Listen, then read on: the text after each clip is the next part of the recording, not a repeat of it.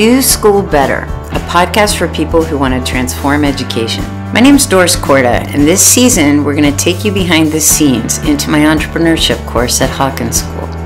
Alison and I discuss the day-to-day of teaching a rigorous interdisciplinary course where students learn the critical skills they'll need to be successful in the world. In this episode, I talked to Alison about the first week of this class. Doris! Oh my God, are you tired yet? I'm exhausted! Is it time for winter break? Has the semester over yet? It feels like it's already been a month, and here we are 1 week into the first week of school. I know, it's really tiring, isn't it? I know.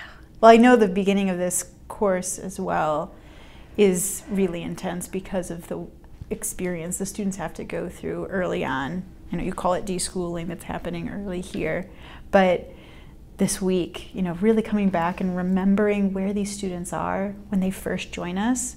Of course, I remember at the end of the semester. I know you were surprised. Like, wait, yeah, don't they know this already? Right. And forgetting how we have to really start back at the basics. And it's hard. The deschooling, you forget. And it's kind of like having a puppy. It's a good thing they're so cute, or you would never have one. It's a good thing that you end the last year when the students are at the end of the semester so incredibly, awesomely having just a great time with all of it, and that you forget how brutal deschooling is. But let's dive into it. Let's talk a bit more about what's going on in the Sure. past week. I especially want to focus a bit on Friday and the work that goes on early in this experience for the students. I know is, at this point, you've been doing this for 20 years. I mean, really, this method you've developed has been throughout your whole career, but this is now, I don't even know how many times you've run this course in this way, but there's some patterns that emerge in the first week. And I came into Friday with a sense of what we were going to do, but I'd love to get our heads back there. Where were you coming into Friday, recognizing where the students were in their growth and what we needed to do? Well, it was funny because you and Tim at the end of Friday, when the kids left, and you just we were exhausted. What did you just do with those kids? So, okay, just to put it in perspective. So, Tuesday was the first day of school. And they have absolutely no idea what this is about, what they're going to have to do, and they've never done things like this. Yeah, no business background, no entrepreneurial background. No, it's not, and we're not trying to squeeze an MBA into a semester, and we're not. And Wednesday, and we don't have them all day every day. People think we have, we don't, like not even close. So Wednesday, Tuesday we have them, we tell them some basic things about the class, and I do some other stuff with them. And then Wednesday, we took them to their first business challenge. Put them on a bus, they had no idea where they were gonna go, and they go meet, you know, Evan from Peaceful Fruit, who has a fruit snack made purely out of 3 fruits, fruit leather, and wants to, and they learn about the acai berries and farmers, and they learn about his mission of doing well and doing good, and they see him, they learn about it, they learn everything, and they're given their challenge, which is, and by the way, I mean, how great is that, what he's doing? And to be honest, I was pretty impressed how articulately he described his work to these students who... Wonderful. He did a great job. He did a great job, but to explain a social enterprise in such a way where he has a layered level of social impact built into this business, from the people in Suriname that he's working with, the acai farmers you mentioned, to the people with disabilities that are packaging the goods and creating jobs for them. Scaling, he's employing. While trying to create more healthy fruit snacks in the general product market. I mean, it's just pretty incredible that he was able to connect all of that for the students in a way that they were very engaged. They were really overwhelmed. Right, they were overwhelmed, but he was great, and he's a fabulous person. He's incredibly talented, skilled, bright, has all this stuff, and he chose to do this. And anyway, so we take them in the day 2, and they're given their challenge, which is how can Peaceful Fruits and Evan win the U.S. market? What should he do next to win the market? And he worded it that way, and then added, how did he word it? What's the right message for the right ears? Right? Okay, so there, if you put yourself back into being a 16 or 17-year-old who's been in school and still is in school and has no experience with that, they leave very, very, very passionate about Evan, about Peaceful Fruits, about the mission, and having absolutely no idea what to do next. Right? And looking at us wide-eyed, like what's the answer, and give me the recipe, and what are my directions? How do I help this them? Is the second day of class. And over time, we've learned some things. When we say we've developed a bunch of systems, so over time, I've developed a bunch of systems, and in particular, what are the systems you set up curricularly, instructional practices, assignments, the whole bit, for the first experience they're ever having with learning stuff by working on a real problem. Okay, a real world problem that doesn't have an answer in the back of the book. And then there are other systems we developed that carry on throughout the whole semester. But as you've seen in this entrepreneurship class and in the classes that the educators we've trained do, a lot of these basic methodologies and foundational skills, they have to learn in the first challenge so that they have those in their toolkit. And it's not that you're teaching them those methodologies or giving them those tools before they receive the challenge. They have the challenge by the time they realize, wow, we need some tools to solve this. Which is, by the way, it's super important, because the whole point is that they're learning by doing, and the reason they're learning by doing is that they need to do, and so they figure out, I need to learn this to be able to do this. For Evan's challenge. So we start by, they've got a problem that matters to them, which is Evan and his business, and scaling it so that he can, create more jobs and all this stuff, and they're totally jazzed. 3 weeks later, they're going to present their solutions to Evan, and they have to be well-researched and evidence-based, and they know nothing, and they have no skills, and they have no anything to be able to figure it out, and that's why we have them. And I get asked many times, I love that you brought that up, I get asked so much, well, what do you do to prepare them? Right. And my answer is always, well, if I did a bunch of stuff to prepare them, that's what regular school would look like. The reality is, second day, they're thrown in, and they care. And therefore, they're going to learn a lot of stuff because they need to use it. And we have tons of evidence now that in order to learn something and be able to use it in other contexts, you have to apply it, and then you have to reflect on it. So that's the kind of method, the model that we use. Anyway, so we know the basics that they need to learn early on. We know they need to learn Lean Launchpad, which is scientific method for today, customer development. So we assign Udacity, and they learn it along the way, and they realize as they're experiencing the first challenge, I need that. It gives them language, it gives them a methodology for having a guest, testing it, massive and foundational. We need to give them some design thinking kinds of tools. So we do workshops and teach them how to interview, build an archetype, all this stuff a lot of teachers are using, and it's fabulous. Empathy mapping, all that stuff. We teach them some Rogers curve of innovation, etc. The other thing that we teach them early on, and there are several items like this, but one of the things they need to learn ASAP is they really need to get conversant with the business model canvas. They're not going to learn it well. They're teenagers, they've never done it, but they need to be conversant, and just watching videos about it or reading about it isn't going to cut it. And so what we did on Friday was there's certain things, we change a lot, we do a lot of different things as things happen. There's certain things we do every single time. And a lot of those show up in the first 3-4 weeks. Friday was the BMC day. So what we do is I say to the students to find a business that you're into. That's it. It could be Nike, and there's pretty much one Nike every, right? It could be the bakery store down the street. It can be whatever you want, just one you're into.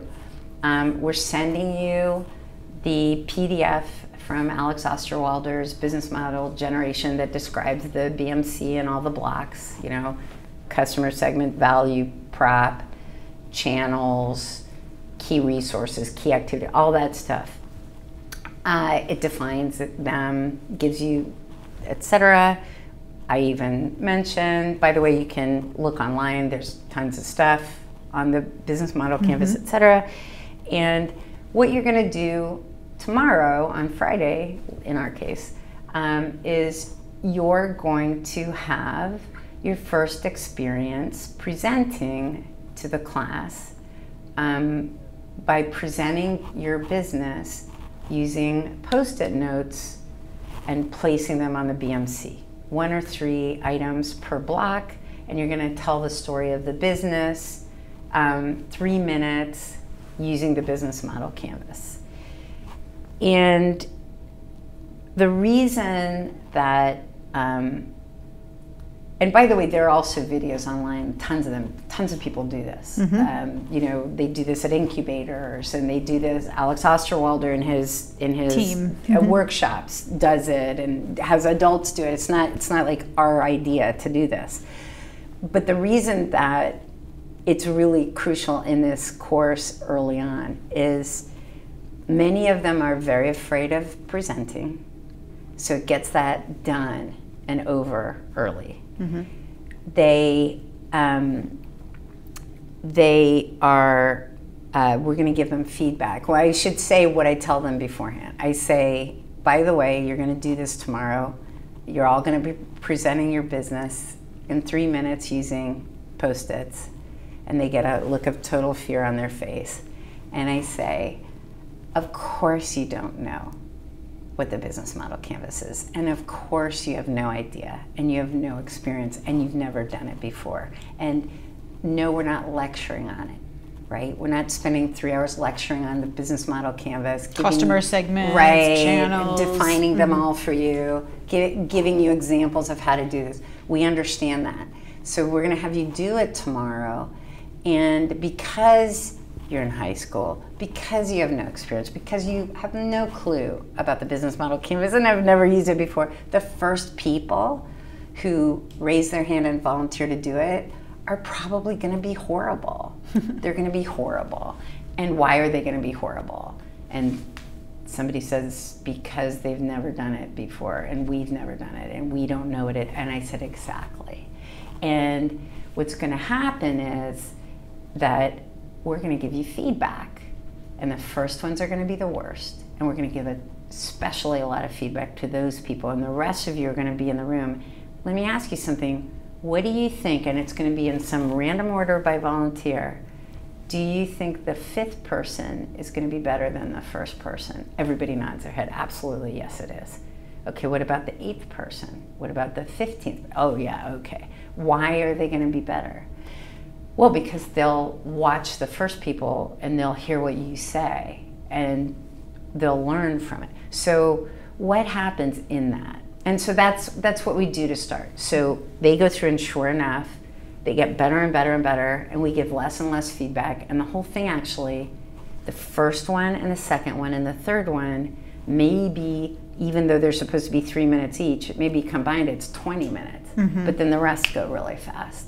And if you don't have time to do all of them in a period, it doesn't even matter, because once you get past the first 3 or 4, the rest will do theirs later, no big deal. It can be 2 weeks later, depending on how much time you have in your class. Of course, they should all get their turn. But so what happens let's talk for a minute about what just that does. They, first of all, learn that I can learn this stuff. I can go in with my stickies, and the first people they're 16 and 17. What they put in as a channel or a key activity, or they have no idea, right? Right. I mean, do you remember the early ones, what they say is a cost structure item? Right, oh, always. Yeah, they're very confused with the left side versus the right side of the canvas, how the relationships between the blocks work.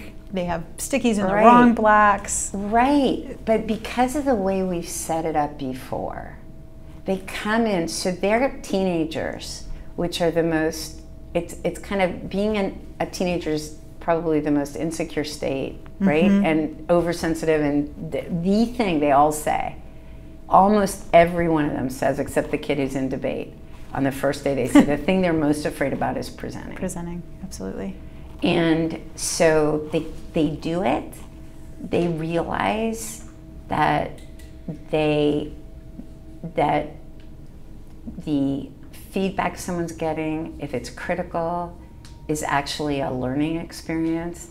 It's not personal. They don't turn bright red in the face like a teenager normally would. The first day of class, I set up, do you remember where they... the role play that you did? Yeah. Oh yeah, let's talk about that. Actually, that was a great setup for what then happened on Friday's BMC feedback. Yeah, so the first day of class, now it's first day of class, we don't have a lot of time, and there's a whole lot to say because things are, and I always do this on the first day.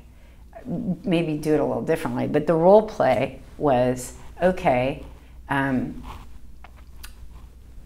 Alison, Tim, Doris, and Fiona, we all work together. We all work together, and we actually like each other. We do a lot of stuff together, and I put each of you, Alison, Tim, and Fiona, physically, I use students, and I put them in their own office. And I say, let's say this happened. Doris goes into Alison one day, and I walk in, and I say, oh my gosh, I have such a great idea. I'm so excited. I want to tell you my idea. Blah, blah, blah, here's my idea. What do you say back? Oh, sounds great, Doris. That's awesome, Doris. Good for you. That's awesome. Right, and I leave, and I'm all excited because Alison thinks I have a great idea, and I'm so excited about my idea. In the meantime, Alison's thinking, okay, that is the stupidest idea I've ever heard. And Alison goes over to Tim, and what do you do with Tim? I talked to Tim about how that idea is going nowhere. Her idea is so stupid. You like me, so you're not necessarily saying, I'm being kind to myself. You're not saying Doris is stupid, maybe, but you're saying that idea is so stupid. I can't believe she came up with it. And you guys have a great time analyzing and diagnosing all of the different ways in which that was a stupid idea. And then I turn to the kids and I say, did Alison, who actually is my friend and likes me, did she have my back? I mean, I was excited and she made me feel good. Did she have my back? And they all, every time, say no. And I say, why didn't she have my back? And they get into this they start reflecting on the fact that to have my back means to give you some honest feedback in that moment. Yeah. And then I say, did what just happened here, do you see this? Do you see that happen in your day-to-day at school? And all of them vigorously shake their heads. And I say, you see it all the time, don't you? Where there's a conversation between two people or one person in a group, and that person or that group gives that person great feedback until they walk away, and then the trashing starts. And they're high school kids, so they go, yeah, we see that all the time. And I say, okay, so on Friday, you're gonna do your BMCs, you're gonna give presentation, and here's a question. You're gonna give presentation about something you don't know about at all, and you've never presented on it, you have no clue, you have no reason to have a clue.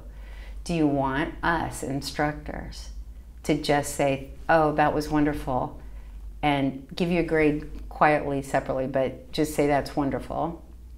Or do you want us to give you honest feedback?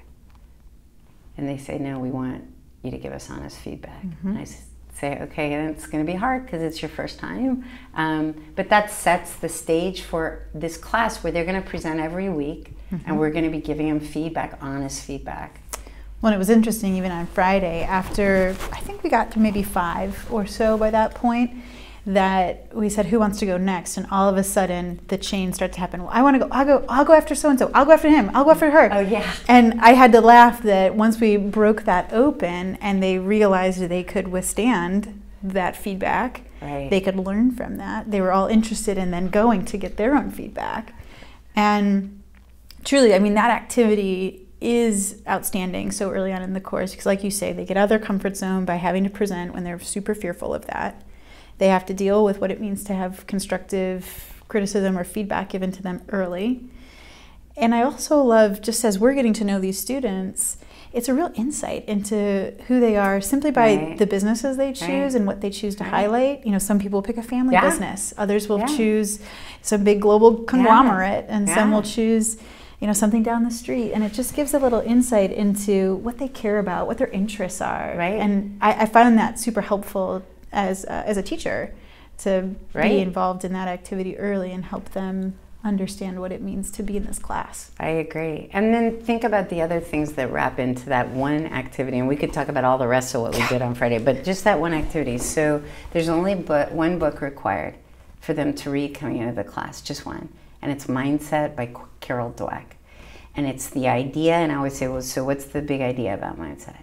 And different people say different things, and then eventually someone says that if you work hard at something, you can get better. And I say, bingo, that's it. That's the point. Mm-hmm. And that's the framing of this entire class. So what happens in this one BMC exercise, and the other thing we haven't talked about, is that as they present their businesses and they get the wrong thing in the wrong category, okay, we're able to talk about what variable and fixed costs are. Like, mm-hmm. well, what do you think is a variable cost? What do you think is a fixed cost? Oh, what is a channel? What does distribution mean? What does it mean to be a multi-sided market? What does it mean? So there's all this stuff mm-hmm. that comes in. What strategic mean? What does it mean to be strategic? They eventually, and this is a great exercise, to understand what matters most. Yeah. So if you're putting 5, 8, 10 items in value proposition for a business, okay, and there are features so there's so much learning that happens. So when we reflect afterwards with the students, and remember, this is school started Tuesday. Mm-hmm. You're not with them all day every day, and Wednesday they go see the business. Thursday we had a teeny one block and mm-hmm. have them. I always have them break down the challenge, think through the... Yeah, and I say, what I want you to coming right out of meeting Evan and seeing the business, if you were to create the outline now of what you want to present in 3 weeks, do it now so that they can work backwards from there, and it gives them a frame for the whole thing, mm-hmm. structure. So then it's just the 4th day we do this BMC. Mm-hmm. And afterwards, when I say, okay, so what did you learn from doing that? So now we're in the reflection part. They learn, first of all, by experiencing it, mm-hmm. that getting authentic, real feedback, they actually realize, oh, instead of not wanting it and being afraid of it, I want it. And we've seen they crave it over the course of the mm-hmm. course. They learn that they can learn stuff by applying it and using it. They learn a lot of real stuff that they're going to have to know. Content, knowledge that they'll know. It's so funny, people talk about soft skills. I think I've mentioned this before. I'm starting to become allergic to that terminology because it suggests that something like communicating effectively. Yeah, that's a soft skill. It's a nice to have. That's mm-hmm. really what the connotation, right? It's the implication. It's a nice thing, but it's not hard. It's not like a hard skill like being able to use a drill, okay, or being able to differentiate an equation or whatever. And what also these guys start learning really early on is that you can take on learning these soft skills as an academic subject. It's just as academic and therefore not personal to learn to present well, to learn to communicate well, to learn to collaborate well, how to be a good team member. That very first BMC exercise is when we start setting the stage for a completely different, not only model for academic learning, but mindset about what academic learning is even about. Thanks for listening to this episode of Do School Better. We would love to hear from you, so please leave us a comment or a review. And if you're interested in learning more, check out wildfire-education.org.